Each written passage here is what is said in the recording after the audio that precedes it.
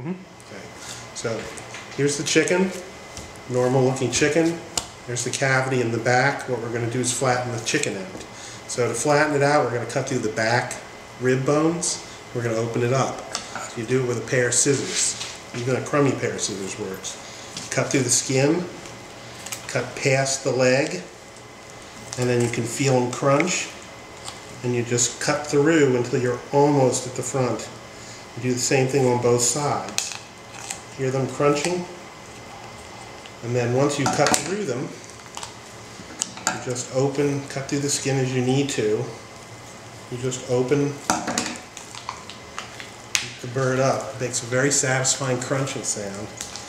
And the entire chicken is now opened up on one side and flattened out and ready for you to go. So that's all you do. Okay. It's done. Okay. You've just cut through these bones right here. Okay. Perfect.